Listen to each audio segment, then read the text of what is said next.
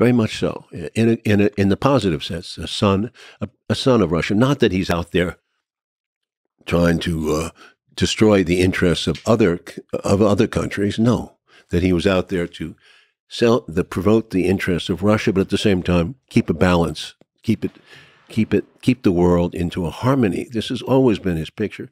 Peace was always his idea. In other words, he always referred to the United States in all these interviews as our partners.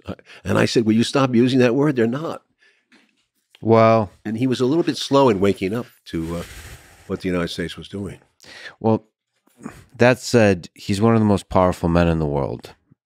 He was at that time. And let me ask you the human question.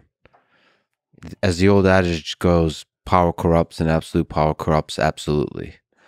Did you see any corroding effects of power on the man?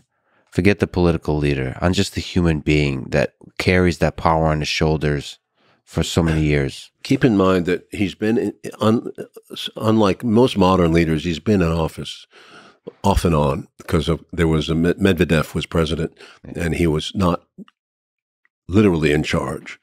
He took another appointment at that point, but he was still very much involved. But for 20 years, more or less, he's been at the administrator of the state, the protector of the state. And he's apparently done a good enough job that the Russian people have kept him there.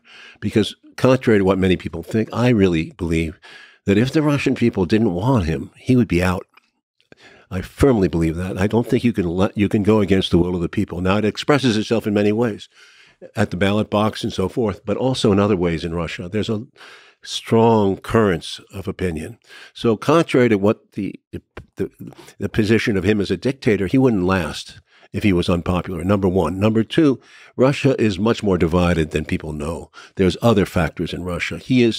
There are always tensions in around the Kremlin, who has power, who doesn't have power. That's been going on for 100 years. But the factions in Russia are very much there. So when people refer to Russia as Putin, they're mistaken.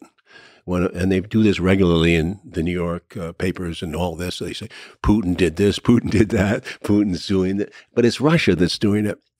And that's what, there's a distinction there it's changed. In the old days, I would read about Khrushchev, but it was never Khrushchev personally.